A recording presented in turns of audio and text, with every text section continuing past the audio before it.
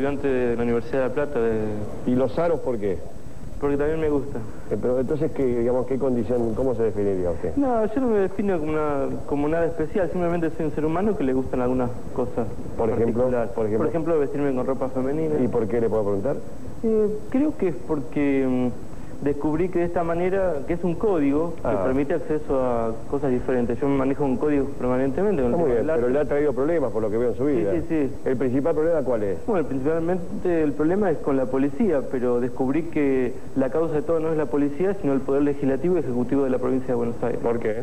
Porque he estado investigando desde hace un año si la causal de la represión en la provincia es en sí la policía, pero he descubierto que es la legislatura y el Poder Ejecutivo, inclusive la Secretaría de Seguridad. Seguimos hablando. Lo que pasa es que tengo un corte yo, ¿no? Me comí todo hoy. Tengo que hacer el último corte, a ver si llegamos.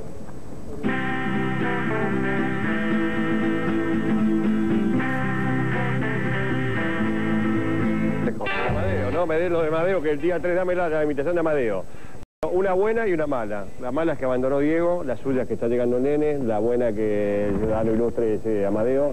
¿Qué más? Todas las demás fueron crueles, durísimas. Espero que haya vivido con intensidad este programa como nosotros, pero que dentro de todo lo cruel que fue le quede alguna moraleja, sobre todo que tiene que ver con los niños. No hay tiempo para decir que usted se peleó con Huequeser, porque fue un pequeño conventillo entre dos personas de más de 50 años como ustedes dos, da vergüenza lo que hicieron. Huequeser se fue porque usted lo amenazó y se fue. Bueno, seguimos a la noche, hasta luego. Todo miedo a hablar. Y va con el...